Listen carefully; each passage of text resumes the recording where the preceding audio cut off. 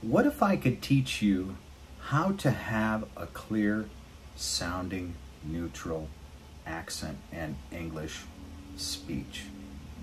Would that be something you'd be interested in? I want you to think about English as a black and white painting that you get to color that painting with your feelings, your emotions, your mood, your energy, and your intonation. That's what I teach here at English Tutor Class. It is my goal to help you find your voice, not to have you say a word like this person or that person. I want you to say the word any way you want to color it. Are you ready? Let's go.